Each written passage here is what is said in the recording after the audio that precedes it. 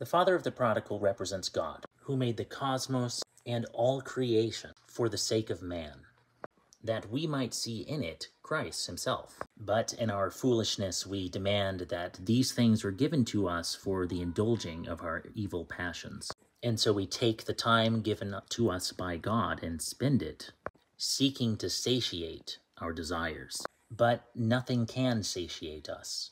Starving, the prodigal then goes, yokes himself to a citizen of the country, which Palamas tells us is a demon, and becomes one that feeds the pigs, but himself cannot feed and be satiated by that which he feeds the pigs. Pigs, in this reference, are those that are enslaved to the passions. And so he still cannot find satiation when he comes to himself and realizes that even the servants of his father's house has enough to eat. And the servants here represent those that are only following God for the reward of heaven, but the sons are those that actually love him and do his words. He goes back and repents.